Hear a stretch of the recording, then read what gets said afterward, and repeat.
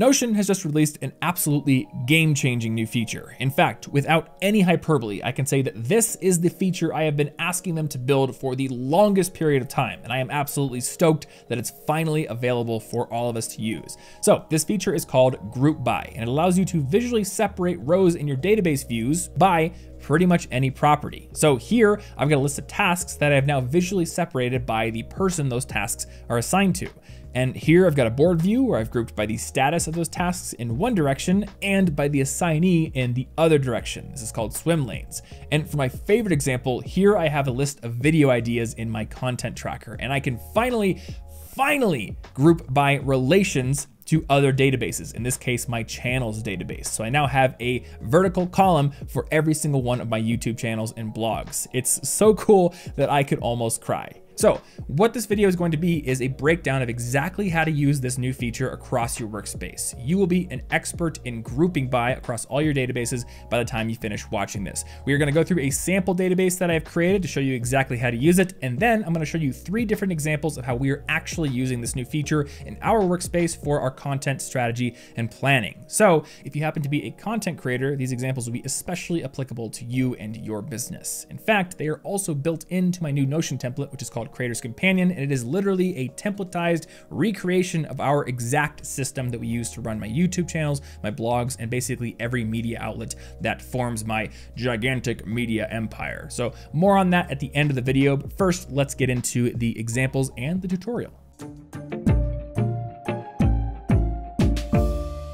Okay, so here I have a very simple task manager that I've built with a list of tasks, and then down here we have a list of projects. And if you've ever used my Ultimate Tasks task manager template for Notion, this will look pretty familiar to you. If you haven't, there's a link in the description down below. That happens to be free, so check it out. But we have a bunch of tasks here, and most of these tasks are associated to a project via a relation type property. We also have an assignee column, we have a status column, a due date, and then we have one very simple formula which simply tells us, is the task late or is it on time? And it's late if it is past the due date and not set to done. So right now, this is currently sorted by the due date, but all these different tasks are sort of jumbled together. We have tasks for multiple different projects. We have some tasks that don't even have projects. But what we can actually do now is group via that relation in the actual task table. So if I switch over from my default view here to this table projects view, you will see that I now have all of my tasks grouped by their project. Here's the channel branding project. Here's the sales page redesign project. Here's my skyboarding certification project that I'm totally doing. And this is a really great way to see all of your different tasks on one screen, but have them visually separated by their project. So what's going on under the hood here? Well, if we come up to our little 3-dot menu, and we come down to this new little grouping option, we can see everything going on here. So we're now choosing to group by our project, and we're sorting manually instead of alphabetically. And then we can choose to hide or show things. So let's actually go ahead and do this over on the default view where we didn't have a grouping before. So I'm gonna come back to 3-dot menu here, go to the group option right here, and we're going to choose to group by one of our properties. Now we can group by a lot of different properties. Note that even the late formula property is available for grouping, but right now I'm going to choose the project, which is a relation type property. Again, this is my favorite addition. Being able to group by relation is immensely powerful, and I'm going to be using it in a lot of different places within Notion. So we've chosen project, and by default, our sort is going to be alphabetical, and we can come in here, we can choose either that, reverse alphabetical, or my favorite, manual, because alphabetical doesn't usually help me. I want to see the most important projects first. So let's just say the sales page redesign is actually more important than channel branding, so I'll switch those around like that. We can hide things. So if we wanted to hide tasks that didn't have a project, we could do that. I think for a task manager, we would actually want to see tasks that didn't have a project, so we could maybe assign them a project, or simply see things that don't have a project, little one-off tasks. And we can also choose to hide empty groups if we want to. So if we had a project that had no tasks in it, we could hide them, and that would be all hunky-dory. And that is pretty much it for creating a grouping inside the table view. You will note that if you have filter and sort criteria, it's going to apply to basically all of these groups. So right now I'm sorting by the due date in ascending order. So we have due date sorting inside of our little mini groups. So now I want to show you the changes to the board view, because this is probably where the biggest changes have happened, and also where we can see subgrouping, which is a really cool feature as well. So here we have a totally normal everyday board view. The only thing that you may have not seen before is that we now have a different color that is sort of surrounding the entire column, and that is something you can actually turn off or on if you want to. But one other thing you can do is add this little subgrouping here. So currently, if we look at group, we are grouping by the status property. This is one of the 3 old school properties that you've always been able to group by. So if we really wanted to, we could change this over to do if we wanted to. And now we have last 7 days, today, tomorrow, next 7 days.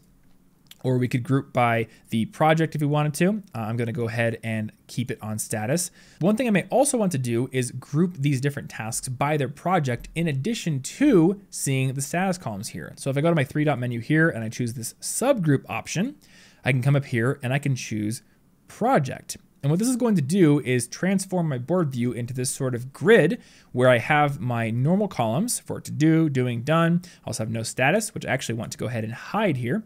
But what I also have are rows where I can see the different projects that each task is associated with. So I get both the status and the project, which is super useful. In the old board view, we used to have all of our different projects and sort of jumbled together inside of the columns, and we couldn't even column by the project itself. So this is super useful. Now, if I go back to my subgroup settings here, you're gonna see that I can actually change the same settings that I was able to change with the normal groupings. So I don't wanna go by alphabetical, I would rather go by manual, and I'm going to go ahead and move my channel branding, sales page redesign, and skyboarding certification up to the top so I can see project-specific tasks first. I might want to do that. So this is an incredibly useful view. And like I said before, when we're choosing our properties for how to group our different tasks or rows here, we don't just have to choose from selects and multi-selects and person properties anymore. We have a ton of different choices. So let me show you a few more sample views that I've created here. So here we have a table that is grouped by the assignee. So if you're a project manager or just a manager in general, you can see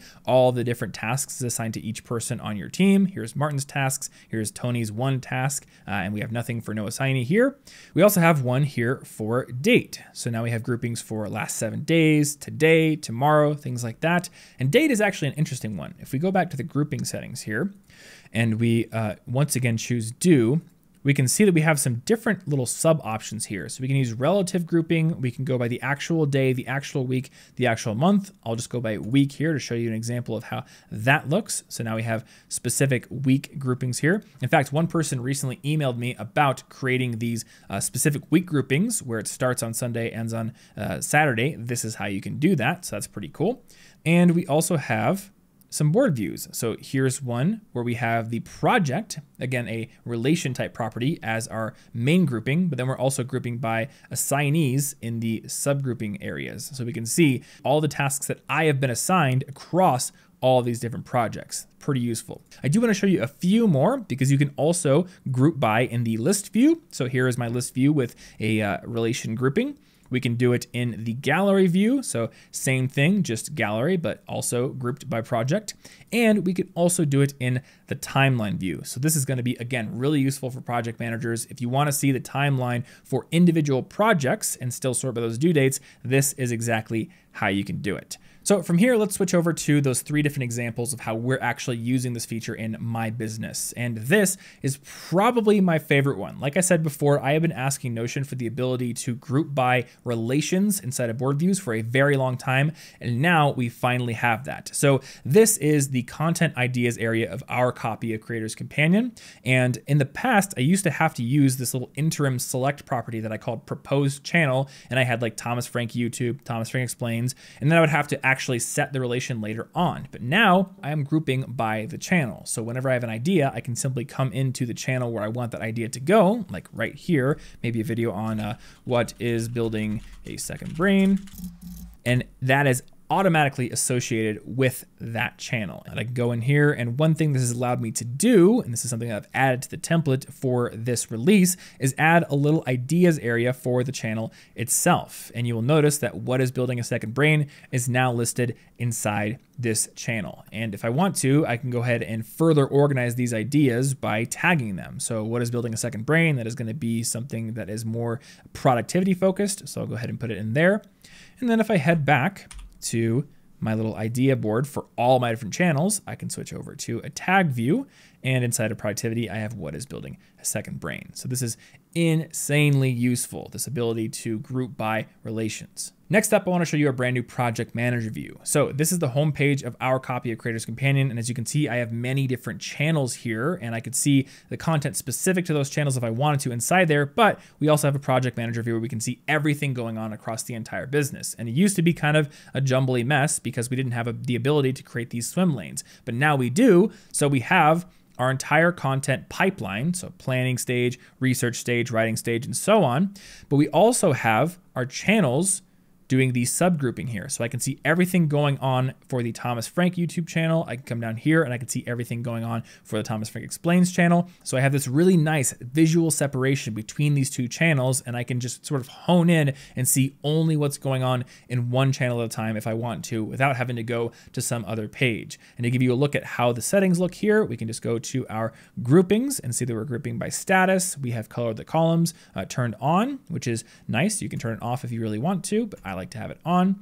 And we have a few different things hidden, like ideas, on hold, needs update, those are hidden. And then we can also look at our subgrouping settings to see that channel is our subgrouping selection for the property. We are sorting manually, and I've dragged my most important channels, or I guess most used channels, up to the top here. And if I really wanted to, I could go ahead and change this at will, and that would be pretty useful. And while we're on this project management page, I also want to show you how we're using this new feature for task management. So if I go to my little on-page navigation and zoom down to content tasks. So before, all of our content tasks, you could actually see them separated if we went into the content project, but here they would sort of be all jumbled up. And using this grouping, where we are grouping again by the content relation, we can see all the tasks related to a specific video, and I can come down here and see all the tasks related to yet another video. So this is another very useful use case for this new grouping feature. And coming back to our home page here, I want to show you one little beta feature that I'm now creating using this, which is this little page called Writer's Room. So one thing that I would like to do is sort of create pages for the different departments of my company. So people who are doing writing should have a page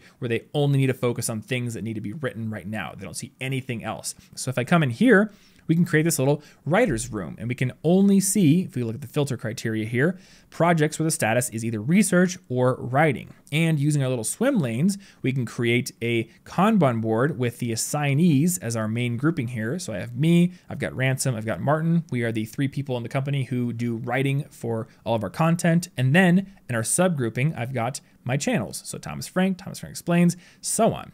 And so I can go ahead and assign writers. And if somebody is a writer on my team, they can just simply come to the writer's room and they can see here is exactly what I need to do across any channels that I am working on. So hopefully these examples we've gone through have given you some ideas for how you can use this in your own workspace. We are using this in quite a few different areas of ours, and it's very helpful so far. And I will be having a blog post up on my website with some more reference information and a fuller tutorial on how to do all this stuff as soon as I can. And if you are a content creator, if you are a YouTuber or a podcaster or blogger, and you are interested in checking out Creator's Companion, it is actually now live in beta. Like I said before, this is a templatized version of the exact system we use to manage all of my channels and web properties. So my social media channels, my main YouTube channel, this YouTube channel, our podcast when we were running it, our blogs, everything goes through this one Notion template that takes us from the idea generation stage to the project management and planning stage, and also serves as a very useful archive so we can go and we can review our content and we can see how we can do better in the future. It's all in one system. And we had intended on launching fully this month and bumping the price up to the full price, but as it turns out, I am going to LA LA tomorrow for like 3 different video collabs with a bunch of other YouTubers that I did not expect. So I will not have time to do all the crazy marketing work around that launch. And my busyness is your gain. This is the last time that Creators Companion is going to be in beta, which means if you want to check it out, you're going to be able to get it at the lowest price it's ever going to be at. Once again, that'll be in the description down below. Check it out if you're curious. But otherwise, hopefully you found this video helpful. If you have questions about this new feature or Notion in general, leave them down in the comments below or over on Twitter. I'm Tom Frankly there. I love answering questions on Twitter. That's probably the social network where I am the most active. So follow me if you haven't already. Ask me your questions. And last but not least, if you haven't done so already, you might want to consider getting on my Notion Tips email newsletter. I've got the link right there, and you don't have to, but people who are on my newsletter find out first about my new templates, and I'm working on a brand new note-taking template right now, so they're going to find out about it first, as well as new tutorials and content that I put out. And if you're on my newsletter, I will send you a link to all of my free templates, as well as all the supplemental resources and example stuff for Notion Fundamentals, which is my beginner series on how to learn Notion. So if that interests you, get on the newsletter. You're going to find out about all the cool stuff before it comes out on YouTube or Twitter or whatever. And beyond that, thanks for watching, and I'll see you in the next one.